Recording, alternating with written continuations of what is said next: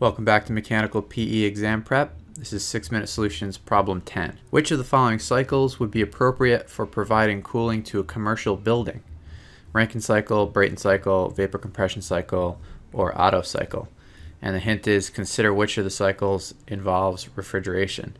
So this one you either know or you don't. I suppose you could look it up in the MARM, but I would hope you'd know right off the bat that for cooling it would be a vapor compression cycle. Vapor compression is for refrigeration, which has the goal of cooling, so it's the only viable choice. The others are cycles for engines, so in all cases the goal of an engine is to do work, whereas the goal of a refrigeration cycle is to do cooling. If you're curious, a Rankine and a Brayton cycle are both examples of heat engines, with the Rankine cycle using steam and the Brayton cycle using gas, so like turbines for example. And the Otto cycle is for four-stroke combustion engines. So this is another example that you could pick up some time